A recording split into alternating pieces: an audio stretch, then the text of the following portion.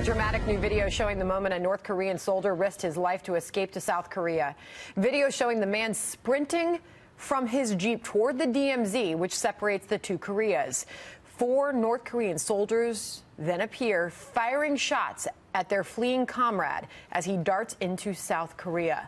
The man is hit several times and lies motionless on the ground, with South Korean soldiers eventually pulling him to safety.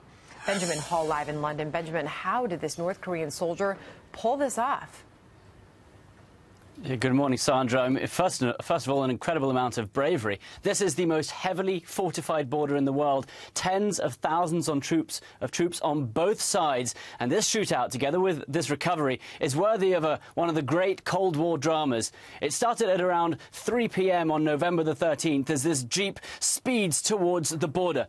It crosses what is known, or was once known as the Bridge of No Return, where prisoner exchanges once took place, before then getting stuck in a ditch right before the border. The North Koreans respond quickly, emerging from various buildings in the joint security area and sprinting after him. They catch up to him right on the border and they fire 40 rounds at close range, and he falls down on the South Korean side. It's about 40 minutes later that 2 South Korean soldiers crawl up to him, grab hold of him and drag him to safety. Now, this was only the 4th defection across the DMZ in 3 years. It's the first cross-border shooting in more than 3 decades, and the US military have said that it is a real violation of the armistice between the two sides, not just because the North Koreans fired across into the south, but because one North Korean soldier actually chased him across before realizing where he was and running back. But incredible, incredible footage.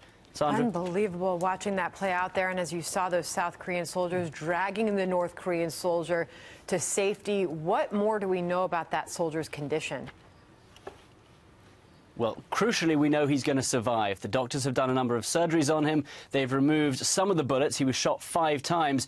But it was while operating on him that they discovered another incredible thing. He was riddled with parasites, some over 10 inches long, unlike some they've ever seen in the past. And they say that this is evidence of the terrible living conditions and poor nutrition in North Korea's military. Not only that, but his doctors say he is now awake, he is now talking, and he's watching American movies, including Transformers and Bruce Almighty. So not only has he survived this incredible feat, but he's also waking up now to an incredible new world, and that also is going to take some getting used to.